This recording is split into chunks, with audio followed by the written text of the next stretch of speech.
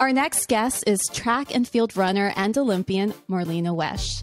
In 2012, Marlena became the very first Haitian female to qualify for the semifinals in the 400-meter dash at the Olympic Games held in London.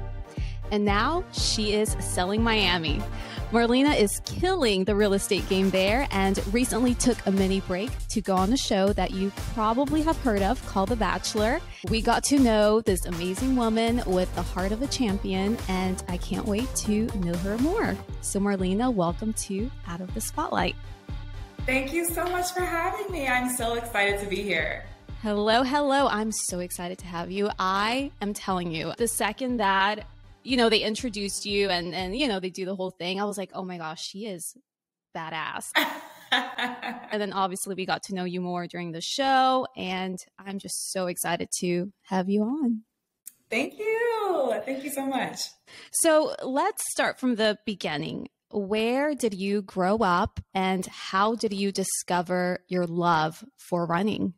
Oh my gosh. I love this question because there's so many different moving parts to this. So I'm born and raised in Virginia Beach, Virginia, product of immigrant parents. And so my parents were born and raised in Haiti, and they moved to the United States when they were in their 20s. And so growing up, my dad was actually a semi-pro. It's called football in the Caribbean and everywhere else except for America. But he was a semi-pro football player, and he was a goalie. So of course his goal was to see me become a soccer player just like he was. And so of course he was my coach, the absolute worst coach I have ever had in my life. Because when you have your parents as your coaches, they're literally like just screaming at you because they want you to be the best. They want so much more for you than probably anybody else. And so I hated being under his, I hated it, but I was really fast. And so people used to always tell me I ran like a gazelle. And I mean, people don't even know what a gazelle is. I had to actually look it up. I'm like, what the heck is a gazelle? And I'm like, okay, I get it. You're like, I get it. It makes sense now. Right. And so it wasn't until my first year in middle school. So my 6th grade year in middle school, I tried out for the soccer team. And I didn't make it.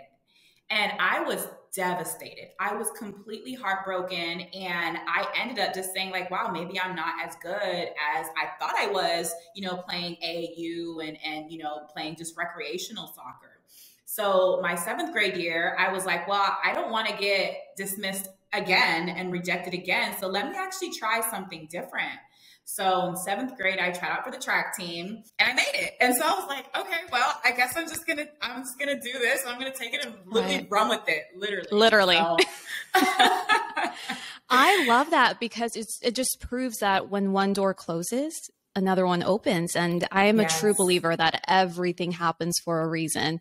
And how amazing that rejection introduced you to your love, your passion, and what would ultimately take you to the Olympics. Yeah, exactly. So at what point did you realize, what, this is more than just a hobby for me, and I see the Olympics somewhere in there? So in 7th grade, and if my coach is listening, correct me if I'm wrong, coach, because I don't remember. That was so long time ago.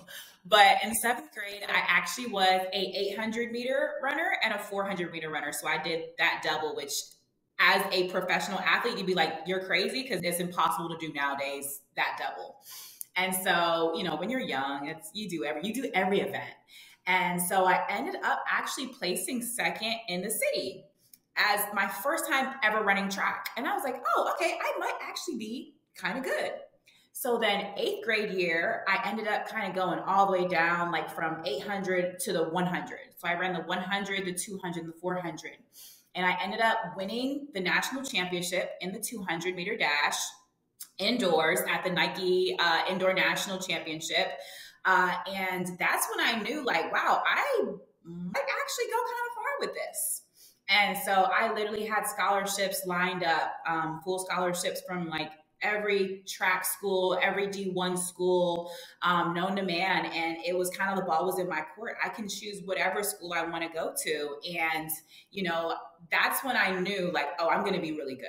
Oh, and how were your parents, especially dad? How was he feeling knowing that? I'm sure at one point he was like, oh man, she's not playing soccer. And at this point, when he realized every school wants her.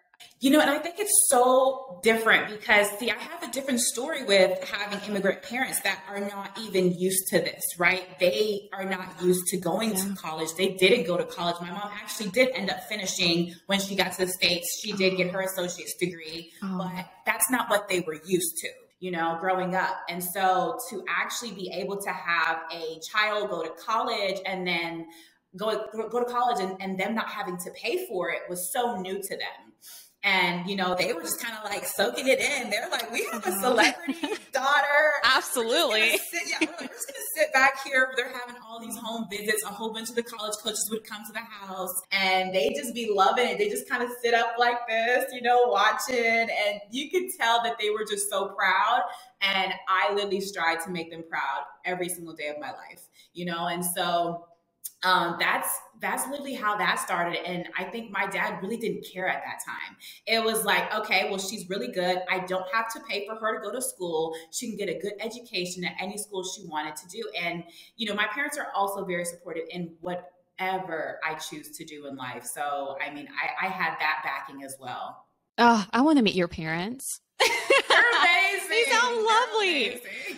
And just because I love soccer, that's my sport. What team does your dad go for? And what about you? Do you keep up with soccer? Oh my God. My dad, anything Ronaldo is on, any team that he is on, my dad's rooting for his team, and so that's the only time he actually watches football or soccer, whatever you want to call it. And it's always so entertaining because I'm not a big sports watcher. Like, I don't like watching sports on TV. Like I live in Miami now, so I go to the Heat game, but I'm not a huge fan of watching things on TV. I want to be in it. Like, I want to be playing. Yeah. I'm so competitive. Like, put me on the tennis court with Venus and Serena. Like, right. Try it out. I love it. I can envision going to a sporting event with you and all of a sudden we're like, where's Marlena? Oh, is that her? Is she dressing up right now? Hey, that's so me. Exactly. So let's talk Olympics. Once you were eligible to compete, you were able to either be part of Team USA or Haiti. And you made a decision. I want you to, explain that part and how did you choose? I mean, you had two options at that point. Yeah. So by birth, I had dual citizenship, right? I'm Haitian American. And so I had dual citizenship with Haiti and with the United States.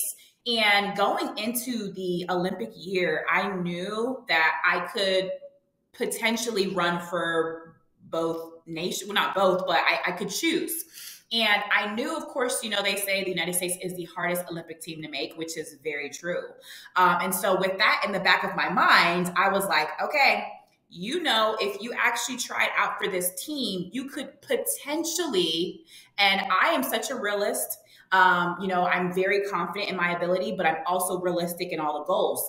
And just knowing the times of my competitors going in and how good that they were, I told myself, okay, you could potentially make the relay team. Like, I don't think you're there yet to actually make the team individually, but you could potentially make the relay team and then potentially get a gold medal because USA 4x4, they usually win. And so I was like, or you could risk that, not making the team at all, or you can make the team and be an Olympian regardless. And so, I mean, the decision was just, it was a given, right? Like, do I want to try to potentially make the USA team, or do I want to be on a team for sure and be an Olympian for sure? So it was like, okay, why not run for Haiti? And then Haiti is just, you see them on the map for just tragic events. The earthquake and just, the flood. And it's just everything that you see is just negative when it comes to Haiti. And I wanted to be the person that uplifted that country. And, you know, my parents are so proud of where they're from. And I'm proud to be a product of Haitian American. And so, you know, either way, I was proud to be whichever, you know, team I decided to actually be on. So choosing Haiti was a given.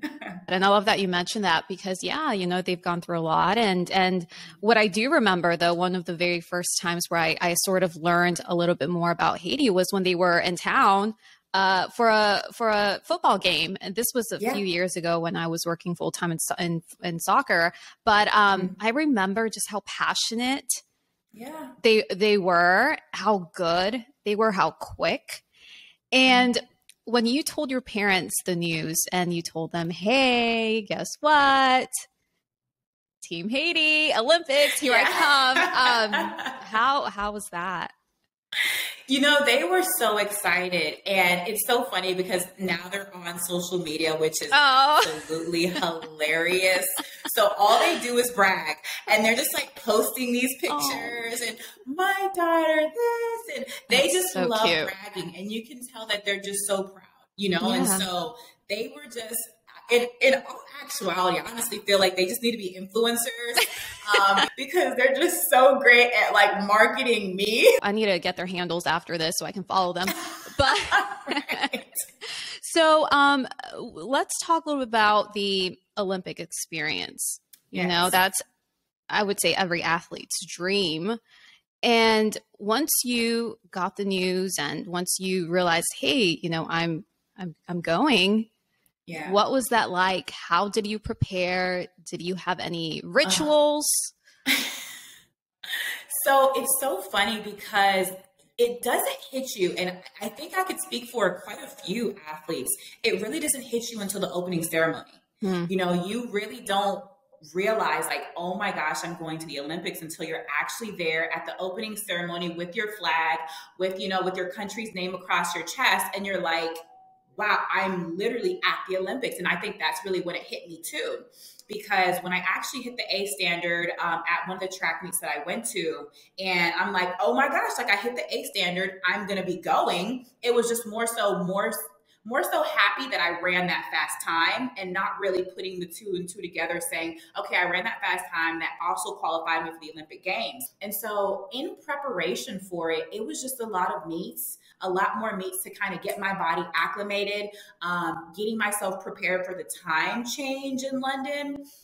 Just kind of like sleeping differently, sleeping earlier, you know, and just kind of preparing myself for London in itself. And then luckily when you get there, I have like a whole week prior to actually even competition. So still had some time to adjust. Rituals, I just kind of maintained my focus, staying hydrated and trying to pretend like it was just any other meet. Although, of course, this is the biggest stage in all athletes' careers. I was talking to my sister-in-law yesterday, Courtney, and I mean, she loves you too. And I've completely forgot that she used to run. She's from South Africa and she did track and field there. And I told her, I was like, hey, I'm chatting with Marlena tomorrow. She goes, oh my gosh, ask her, you know, post-race meal and just how she prepares. She's really, you know, she's really into that. So I was like, okay, I'll throw that in there. But I was driving when I was talking to her. So as I'm driving, I'm like, man, but that is a good point, you know, because that's your fuel. So besides a ritual, kind of how did you prepare for that? And after a race, what is your post-race meal? Well, I want a Big Mac from like McDonald's. That's really what I want, right? But I don't get that. So post-race, especially if I know, so I made it to the semifinals. So after the prelims, I have like the funniest story of, I don't know if you're going to ask this question later on, but the funniest story is my parents didn't expect me to make it past the prelim. Oh my God. So they had only bought tickets for the prelims. Oh. And so when I actually made it to the semifinal, they're like, holy crap, like, we were not expecting you to make it that far. And I was like, I love that they're so honest. And so, everything changes because you're kind of shocked, like, oh my God, I'm going to the next round. Like, and so it actually gives you some anxiety. I had anxiety. I was like, okay. And then you start switching things up and doing things differently because you're just so nervous because you didn't expect yourself to make it that far, And so what I actually ate was, pasta. Pasta has a lot of carbs. It's a lot of fuel. It is pretty heavy, but depending on when you eat, and my competition was, I think I ran really, or my prelim was really early in the morning. I want to say it was about 9-10 a.m. in the morning. So of course I was able to eat pasta at noon or, 1-2 o'clock to where I was okay the next day. And the semifinals was in the evening. So the semifinals was probably at 5-6 o'clock p.m. And so, I had time to recover from eating such a big meal. People have different, I guess, definitions for it. But what is something about running that just makes you just feel like yourself? Well, if you haven't heard, I actually hate running. Shut up. I did not know that. You're kidding me. I actually hate it. I absolutely You are awesome. Oh, I didn't think it could get any better. What? Soccer's my love. Soccer is actually my love, and it literally hurt me to my core when I didn't make that team, but I didn't want to continue failing, and then I just ran track because everyone said I was fast. It wasn't because I really wanted to run track, but it's so funny how it all played out. I can say I love competing. I'm competitive just in general. So anything that I do is always going to be a competition. I'm always going to want to win. And so when I was good, when I started getting really good and I started winning, it just became, all right, win again, win more, keep going. And so that was really what catapulted my career and kept me on the path to running track. Oh, wow. I couldn't stand it. I really couldn't stand it. I have no regrets right now. I'm retired. I'm happy to be retired. But of course, when the Olympics comes back and you watch the track, you're just like, oh my God, I wish I was out there. You feel that rush. I really wish. Heck yeah. I'm like, oh man, I would have done so good if I was last leg on that 4x4, and you start thinking about, reminiscing. Yeah. And, do you currently run? Do you make yourself run? So it's so funny. I actually had tweeted, I was like, why do people like running? This is the absolute worst event ever. I love that this is coming from the Olympian. Just want to say that. Right. And I was like, oh my gosh, this is crazy. And I was a sprinter. I was a short sprinter. So I only ran 400 meters, and so everyone's like, well, why don't you like running? I was like, just because runners actually run distance. They do miles. And my coach would literally punish us with miles. That was our punishment. Okay, we're doing 4 miles today. And you're like, huh? Why do you hate me? And so on our recovery days, we do a 30-minute jog, but 30-minute jog is essentially 3 miles. And so running 3 miles was not fun at all. Yeah. And so we used to hate recovery days because it's like, what am I going to do for 3? Where do you go? What do you do for 3 miles? But now I actually do run. So I still work out just because I always told myself I did not want to be that track athlete that let myself go, and just, gained a lot of weight and just kind of just decided not to keep up my physique and keep up, my health. Yeah. And so I actually do run miles now. I hate it, but I see the benefit, and I know that this is the only way. You want to still look like you ran track, and I love when people ask me, oh my gosh, do you run track? And I'm like, I haven't ran track in 6 years, but yeah, thank you. Yeah, thanks. And do you play soccer at all for fun or? Not at all. I have not. We got to bring you out in a long time. Out of retirement. Wait, I know. What position did you play? I was left mid because I have a left foot. So I was I have a left foot and I'm right-handed. That's a gift. So everyone's like, so you're ambidextrous, and I'm like, isn't that when you're both handed? Yeah. And I'm like, I'm not ambidextrous, but. And let's talk a little bit about opening ceremony, where it all hits you.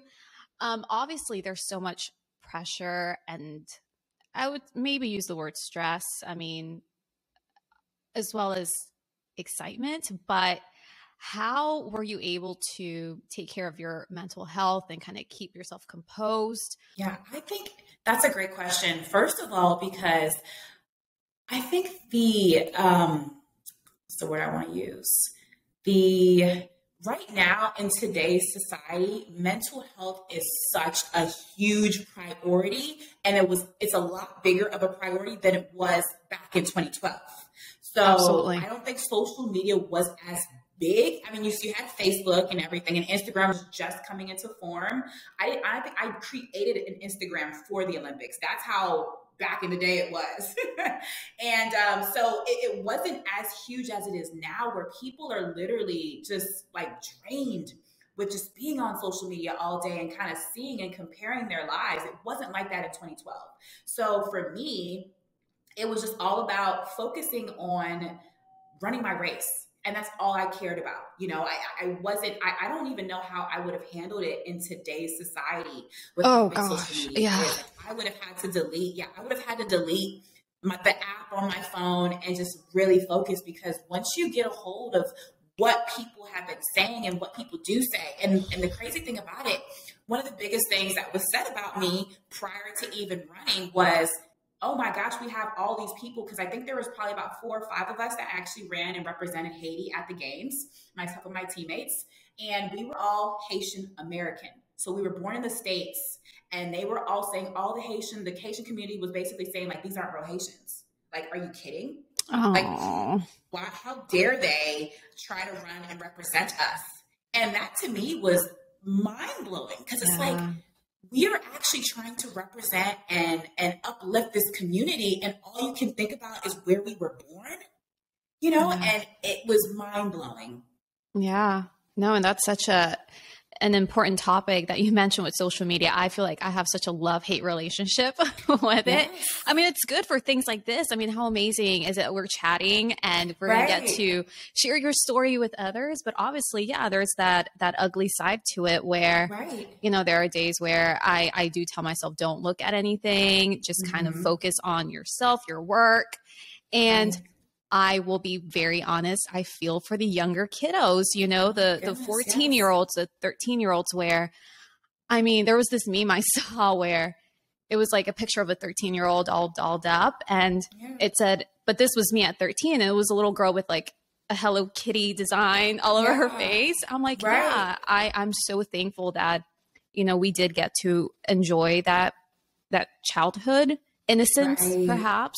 But I am a little pre-phones, right? Pre-iPhone.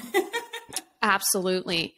And with that, I guess how now, present time, and now that obviously social media is huge, oh my gosh. You're in the public eye.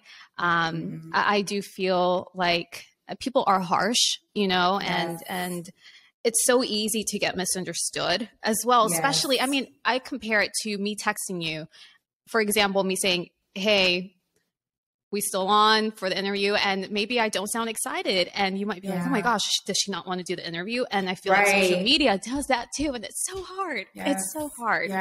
So how do you kind of maintain yourself composed and just try to tune everything out? How do you do that? Right. And thank you for asking this question, because I think it's so important, especially people that are either coming up or kind of getting into the spotlight or limelight for whatever profession that they're doing right now. And for me, you can't read the comment. And I think I learned this from, fellow Bachelor alums, is you can't read the comments, because everyone's going to have an opinion. Even if you were the nicest person on the entire show, someone's going to take that and say, why are you so nice? It was it was a competition, like learn to grow some balls or something. And you're just absolutely. Like, are you kidding? And then understanding for me is I will never please everybody. So if my goal is to have the mindset to where I'm going to be the nicest person, the most respectful person, just so I can potentially please all of America, all of the world, I will literally drag myself to the ground with that mindset. So going in, I knew I was going to be loved and I was going to be hated. There were going to be people that really rooted for me, and there were going to be people that basically were waiting for my downfall. And I go into that, and I go into life every single morning I wake up knowing that. And I'm able to protect my peace knowing that. And we'll be right back with some rapid fire questions. Awesome. Okay, so we have a little rapid fire session. Okay. Rapid fire. Okay. I think I'm calling it, as of last week, it's officially called Steph It Up. That's the name. I love that. I love that. Okay, let's do this. All right. First question. What do you do to unwind? Drink wine. I like that. I like how you answer that quickly. I'm like, is it rapid? Am I rapid? No, I love that. That's perfect. Night in or night out? Oh, night out all the time. Oh, all day. Really? I love that. I love that. So, I guess I'm going to ask you this just because you said night out.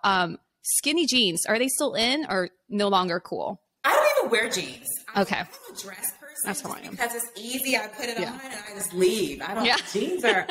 Jeans. I mean, I do wear jeans every now and again because I have some bell-bottom jeans that I really love. But Ooh. I have not worn skinny jeans in a long time. Me neither, but I just heard something the other day and apparently it's not cool anymore. So I guess it won't be.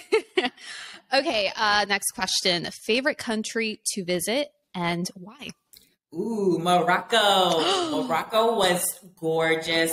The colors, beautiful. It was just so many colors. And you go to like the market and they have everything in so many different colors. And it was just such a vibrant place. And I rode a camel, which is extremely high. I wish people would understand how high their humpbacks are. It's like 6 feet in the air. No way. So if you fall off a camel, you're probably gonna done something. Literally. Yes. So Morocco is my hands down favorite place. I'm 5'1", 5'2", so I will not be getting on a camel anytime Please soon. Don't. Please. No, unless I'm like wearing wedges or big old Spice Girl shoes. Yeah, no. Country that you want to visit? Ooh, good question. I want to go to Australia. Me too. Yeah, like that flight, golly, that's like a 2-day flight. Yeah. But I've always wanted to go there. That would be fun. I want to do that or Greece. I think that would be fun. do want to do Greece, but I told myself there's some countries that I would only go to with a significant other, and I'm not there right now. So is that your romantic one? Yes. Greece, yeah. Greece is my romantic one, yes. I like that. Okay, so I know you made a lot of new friends on the show. Yes. But if you were left on a deserted island, which 3 girls from the show, The Bachelor, would you want there with you, next to you? Yes. And why? Yes. Oh my gosh. Okay, Susie for sure. She was my best friend on the show. Absolutely loved her. Love her so much about everything. Just because I just love her so much. That's why I would bring Susie. Gabby, because Gabby's going to make me freaking laugh, right? I'm going to forget that I'm on a deserted island because she's going to have me dying laughing the entire time. And love her too. Oh, good question. Who else? I'm gonna say Sierra as well. I like her too. She's awesome. Okay, why? Sierra she'll talk your head off, but at least I know I'm always going to have some entertainment because Sierra is entertaining and she says what she says. She doesn't hold her breath. She doesn't care what she says. And I love Sierra. She's hilarious as well. Okay, so after your answers, I'm like, maybe we should pitch this show. I mean, seeing all 4 of you, deserted island, I would absolutely watch. Yes. I love that. And speaking of things to watch, I saw a tweet and you said something about wanting to meet with Tyler Perry because you had a movie idea. Yes. Is it a comedy? Yes. Like, I love it already. It's definitely, it's basically about narcissism. Like I would make a movie about my last relationship and it would be the best movie ever because no one would ever believe that it was based on a true story. I want to pitch it to Tyler Perry so bad because just knowing his movies and how dramatic they are. Right. I would do amazing. Like, can someone please, Tyler Perry, let's call me now. Tyler Perry, please. She'll give you a rose after you accept the movie will, proposal. Please. All proceeds can go to you. I'm kidding. Don't quote me on that because it won't. Like, we'll edit that out. I love it. Well, I'm already a fan of this movie. I was already thinking it will be a comedy, but no, I will. A narcissist. Yeah. People need to learn more about what that word means. They do. I truly do think that. They really do. Yeah. Let's go back a little bit to the Olympics. Around that time, what is something that you learned about yourself? Oh my gosh. Great question. I learned that that's a good question. I learned that I'm dependent on feedback, and more so constructive criticism, right? And especially in the Olympics, I didn't have my coach with me because my coach was my college coach, and he didn't go with me to the Olympics. And so I was on FaceTime with him. And it was so hard to train and not have him literally next to me saying, no, you need to go faster, go harder here. All right, make sure you speed it up. Even though we had constantly trained and done this exact same routine in just regular track meets, this was the biggest meet of my life. Yeah. And not being able to have that feedback at practice and say, all right, I'm going to need you to hit it at 200 meters and just go all out. He vocalized that in the FaceTime that we had, but it's not the same. I needed to see him. It was not the same. Yeah. And so I knew, and that's one thing that I did learn, although I kind of knew that, like, there was my first track meet without my coach. So I recognized that, look, I need someone here. I need that. I'm dependent on that feedback or I won't perform to the best of my ability. Would you say that's kind of like you need a kick in the butt, like that push? Yes. I'm like that. Yes, 100%. And my coach, and I tell everybody this, like, Coach Johnson, shout out to you. He was literally Coach Carter. And he was, I'm all for constructive criticism. Right? Oh, me too. And he was one of the ones where I was like, you're not going hard enough. Pick it up. You're running so slow. And he would get one of the other girls on the track team to be like, my rabbit sometimes when I was doing a really, really hard rep. And he would basically say that this is your competitor. So he would name my competitor and say, pretend this is so-and-so. Don't let her beat you. Don't let her beat you. And of course, like, he really trained my mind and I was dependent on him. And so, till this day, he's literally the person that is able to transform your mentality. And I think that's so huge, especially in today's society, to be able to train your mind so that you were strong. And how amazing that you got such a good coach at that time, right when you needed it. Not everyone gets that. So that's huge. Exactly. I love that. Exactly. And what would you say is some of the best advice that you've received? Man, so the best advice, especially from him, that I've received is you have to always look out for you because no one else is looking out for you like you are. And, he taught me that you have to trust yourself and you are as strong as you are mentally. So if you don't think you can do it, you won't do it. Yeah. The moment that you start doubting yourself is the moment that you've given up and you failed yourself. And so he always taught me to believe in yourself, no matter how big your goal is, no matter how small your goal is, no matter how impossible it seems like it's going to be. If you believe that you could do it, you will achieve it. Oh, I love that. You've had amazing people in your life. I mean, from him to your parents, that's such a blessing. And your brother, he competed, right, as well? He did. In the Olympics? He did. What was that like? Actually, it's so funny. He actually tried out for the United States team. No way. When I competed for Haiti, he tried out for the U.S. team and he didn't make it, which was no shocker. He didn't make it, and I'm sitting here, running the Olympics because at the end of the day, what I had to be cognizant of and remind myself of is an Olympian is an Olympian is an Olympian. Yes. It doesn't matter which name is across your chest.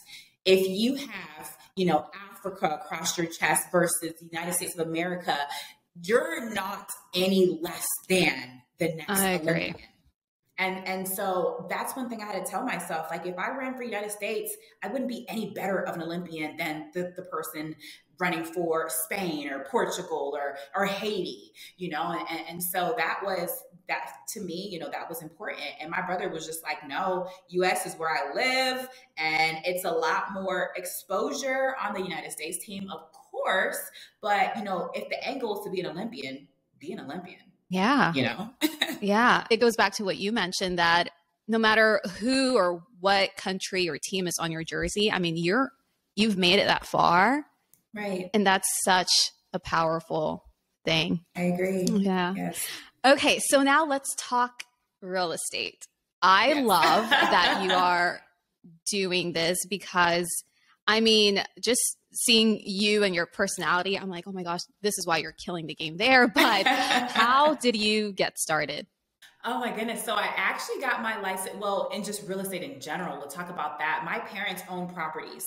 And so they own property in Virginia and Atlanta. And now actually we're under contract and we're about to close on a house for them here in Florida. Oh, so, congrats. Yeah. So I'm really happy for them. And of course, I'm their real estate agent. So that was even more fun, but stressful in itself because trying to please your parents and also be professional is very hard. But, I grew up watching them. I grew up watching them struggle to be in this foreign country and then become successful. And it was just always something that I looked up to. And so watching them own all these properties and, make money, just passive income from owning properties, I'm like, okay, well, I should be able to do this too, and I'm like, I'm not married or in a relationship or anything like that, but I think I could do this myself. And so I bought my first property when I was 27, and I bought my second property when I was 28. And look at you. Yeah, so I'm like, well, let me just keep on buying properties. And I got introduced to the Airbnb world. Absolutely love it. Absolutely love hosting. I'm a super host. So I have a property in Gainesville that is on Airbnb, doing really well, making me a lot of money. And that was my introduction to real estate. And at the time, I didn't have my license. And so also my background career is in human resources. So I help people, I talk to people. And so with real estate, it's kind of putting people in that end game goal, which is to own a house, right? Is to own something and some huge asset. And so for me, getting my real estate license was a no-brainer. So I got my real estate license, and now I get to help individuals own their first, if not their first, real huge asset. And I love that, right? Because you're transforming people's credit. You're helping them transform their credit so that they're able to purchase this property, because that's what it boils down to. For me, a lot of my friends, they're unable to buy a house because of their credit scores. And I think in today's society, especially with social media, it's all about keeping up the Joneses, right? Like, I want to look really good in this photo, so let me rock this Louis Vuitton, this Gucci. There's nothing wrong with that, but there's a more emphasis on looking the part instead of actually having your own, And so I definitely wanted to be someone that was a sounding board for my friends owning and my friends actually investing in themselves. I interviewed Guy Torrey last week, and he's a comedian actor. He has like his own documentary on Prime Video. It's so cool. But he said the same thing that you just said, that people want to just show things off before the end product, before putting in the work. So that's so crazy. They all said the same thing. What's something that people would be surprised to learn about when it comes to real estate? I think what people don't think about, and especially in today's market right now, everyone's thinking, oh my gosh, it's too hot of a market. This is not the time. Let me wait. Wait. And what they don't understand is that waiting could be detrimental, right? This is the lowest that we've ever seen interest rates, and they're climbing. Yeah. So they just went up, and they're going to keep going up because now we're looking at inflation. The only way to control inflation is to control interest rates. And a lot of people have this misconception, especially because I'm a millennial, and it's kind of hard to talk to other millennials about the importance of this because we don't understand it, And so I have friends that are like, I'm just going to wait it out. The market's really too hot right now. I can't find anything. Everything I find, someone's offering cash, and I'm just not able to beat anybody. So I'm just going to wait, right? And you're looking at it from the perspective of, if you wait too long, interest rates by the end of this year, we could see them at 6%,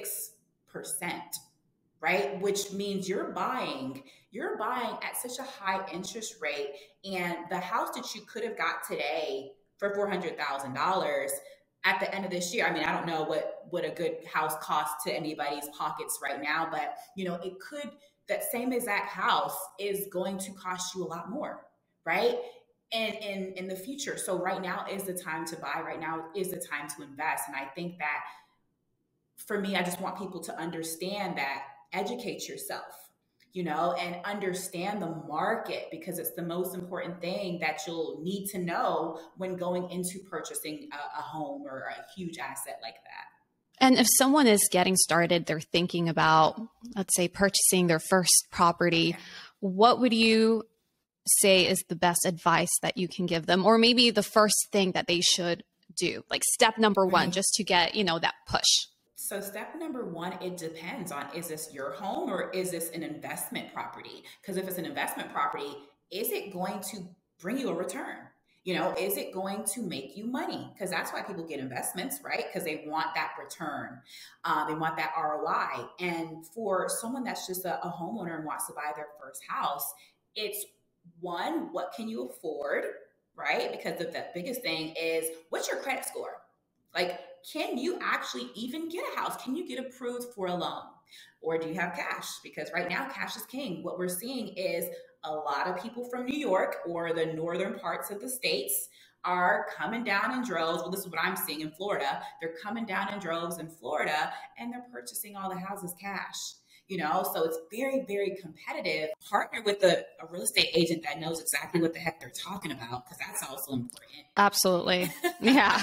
So one, your first step is going to be get pre-approved. Get pre-approved, talk to a lender, see what you're pre-approved for before you go on Zillow and start shopping for $1 million properties because you think you can afford a $10,000 a month house, right? Yeah. That's not what it's about. Get pre-approved. Let the bank tell you what you can afford based on your debt to income ratio. You are so good and so passionate. I'm telling you. If I ever go buy something there, if I move, I'm coming to you. Thank you. Please do. I love that. So anyone listening, if you're in Miami or Florida, yeah, I love that. Okay. So now we got to talk love. Gosh, I wish I had a single brother so I could introduce y'all. I'm like, I would love to have you in my family, but I don't. Thank you. So, of course, with that comes The Bachelor. And at what point did you decide to go on the show? Was it you? Was it a friend? Was it your awesome parents? How did that happen? Gosh. They didn't even know what The Bachelor was, and so actually I had got out of a Very toxic relationship, and it completely broke me. He was a narcissist, and it literally broke my entire spirit. And everyone that I talked to is always like, "Oh my God, you're just so confident, and you're just such a strong woman, and I wish I had your confidence." And I'm like, "Well, if only you knew the half, right? I was not always like this." And it literally completely shattered me to the point where I actually gave up on the thought of me ever being with someone honest, trustworthy, and loyal. And so I said I had to take a step back and reflect and ask myself, okay, is it me? Is it me that continues to attract men that don't want to be honest in the relationship, don't want to be, loyal in the relationship, and don't want to be faithful? And so in my reflection, I told myself, well, why don't you try to angle love in an unconventional way? And I'm like, okay, well, let me try The Bachelor. Oh, I love that. I super love that. unconventional. And so I applied, I just applied like on a whim. I was not expecting anything. I wasn't holding my breath. I just said, well, let me try love this way. Right. I applied for it, and literally a month later, someone called me, and I was like, "Oh, wow, this is real. Like, okay, let's go." Oh, that's so awesome. Well, first things first, I'm so proud of you for putting yourself out there. I mean, narcissist, dating those type, the worst. Like the last, I guess, relationship I had, it was literally, that's when I learned the definition of what a narcissist is. Yeah. Same here. I had no idea that, and you have no idea that people could be like that. Yeah. Right. Like I give so many people the benefit of the doubt, and I give so many people grace. And I always think people are good people under whatever shell that they're under, even people that are deemed bad by society. I'm like, there's something good about this person. Like, you guys just don't know them enough, or, like I'm always giving people the benefit of the doubt. But this, I was like, oh no, this is deeply rooted. Yep. This is who they are. Yep. And they don't want to change. They don't care to change because they get what they want. Yep. They don't care. Yeah. Okay. So back to The Bachelor. So when you got the call and you were like, yeah, I'm going to go, were you excited? Were you nervous? I mean, how was the packing? I've always told myself the packing must be the surreal part, right? Yes, it was such a crazy experience, just because I had to make the decision on whether or not I wanted to do it, for one. And with that came potentially quitting my job. Ooh. I was the vice president of human resources at a huge company in Gainesville. I was making six figures. I was making a lot of money at, such a young age. I was very successful, and to leave it all behind and literally like give it all up to try to find love, right? Yeah. And then such a small percent chance at finding love amongst 30 women and one person, and so I had to really do a lot of kind of soul searching and ask myself, is this something that you want to do? And I think for me, I am such a structured person. So giving up my income and giving up like the livelihood, I lived in Gainesville, so it wasn't like that. It wasn't Miami, like I was balling out of control, going out the country, once every 3 months, and it was just, that was my lifestyle. Like I loved traveling, and I'm thinking, okay, I might have to give this up if I go on this show, because I won't have that same money coming in to be able to do these things that I wanted to do, or do these things that I love doing.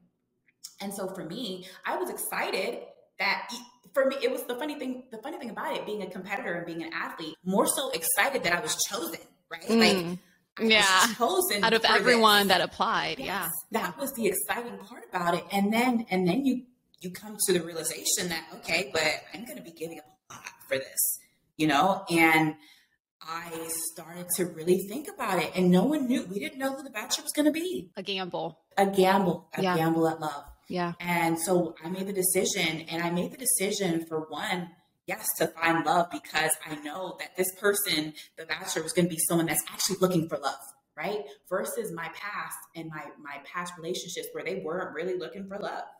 Let's be honest, you know? And so it's like, okay, well, I have this chance. It's a very small percentage that I actually end up with this person, but this person actually does want a wife, you know? So I was like, that weighs more than just dating out here and hoping that the person you end up with is someone that actually wants to be married. Yeah, exactly. Exactly. Right.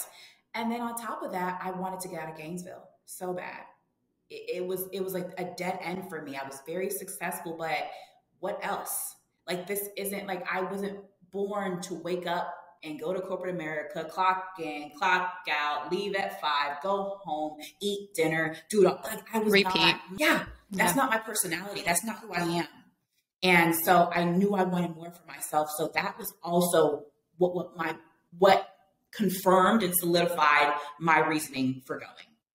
Oh, I like that. I like that you thought about it, because I'm like that. Yeah. From that full experience, what's something that I asked you this for the Olympics and competing, but from the show and after that full experience, what's something that you ultimately learned about yourself? Man, I am not as confident around a lot of pretty women. I'm telling you, anyone who says that they are, I mean, I don't think that's true. And I say that with the utmost respect, because those women are all amazing, all gorgeous. And just being in an environment where everyone is gorgeous and you actually find out so much about yourself. You know, I found out that, hey, like, I am not as confident as I really think that I am, right? When it comes to these situations where it just breeds stress and pressure, and the pressure to just try to be amazing, because I mean, beauty was something everybody had. So what is my differentiating factor, right? And what differentiates me from the rest of the women? And it was one, of course, being Olympian. So I used that and I leveraged that. I used that to my, because I'm like, okay, well, these girls are all pretty. So I cannot be anybody in the beauty aspect of it, but the physical aspect, I got this. I'm telling you, I mentioned this earlier. I knew I liked you the second they did your introduction, but that one episode where y'all are playing football, American football, I think that was in Houston. Wait a minute. Yes. It was. Yeah, it was NRG Stadium. Oh my gosh. That episode, I kid you not, I rarely rewind, but I had to there was that confessional where it was just you and you were pumped. You were pumped, and I loved seeing that. And I was cracking up. I was laughing. Yes. I was cheering. I literally felt like I was truthfully watching a sporting event. And I'm like, why the heck did the Texans not give you a rose and say, you better stay? Houston needs you, because they do. Houston, you guys have a problem, and it's, you guys not choosing me on your team. Okay. Oh my God. That was brilliant. That was great. And that's something I love too. It's just one of the reasons why I love sports is you can see the passion right there in front of you, and I mean, I'm sure a lot of people have passions with what they do, but if you're a doctor, you can't really say, hey, so I'm diagnosing you with this and I love my job, Right. But with an athlete and you, I was just like, oh man, she just loves competing. She loves to win. And yeah. Thank you. Yeah, that was a lot of fun. That was cool. And what would you say is more nerve-wracking, the night before a race or the night before a rose ceremony? Oh my gosh, rose ceremony, hands down. Hands down. The rose ceremony is the most nerve-wracking thing ever, because one thing I love to compare it to is, for one, you're in a bubble that no one understands but the people in the bubble with you. Yeah. And so everything's paid for, and you're just like living this fantasy world. You're in a fantasy world, honestly. It's like, I tell people it's like being in the Matrix. You're in this world that no one understands but you. And to ultimately, eventually leave it, you're back in the real world to where you got to pay for things. You got to worry about actually having a job. You got to actually worry about making money. It's scary. It is scary. And so every single day you're fighting You're fighting for the next opportunity to stay longer. You're fighting for the next opportunity at actually getting time so he could actually see your value. He could see, who you really are. And if you don't get that time with him, then you feel as if it's a lost cause because he never gets a chance to see who you really are. And yeah, it was so much more nerve-wracking than a race. So yeah. I bet. See, for me, when there's something coming up the next day, either I get little sleep or I'm just over preparing or thinking about it. So I can only imagine how all of you ladies feel before such an important night like that. Yes. But that's so cool. I'm proud of you for putting yourself out there. And like I mentioned earlier, it's so cool because we got to see more of you. We got to learn more about you, and we got to see you run. Those girls didn't know what they had coming. That was brilliant. That was cool. Thank you. Okay. So, wait, last question. So would you say you girls see more of each other than you see the actual Bachelor?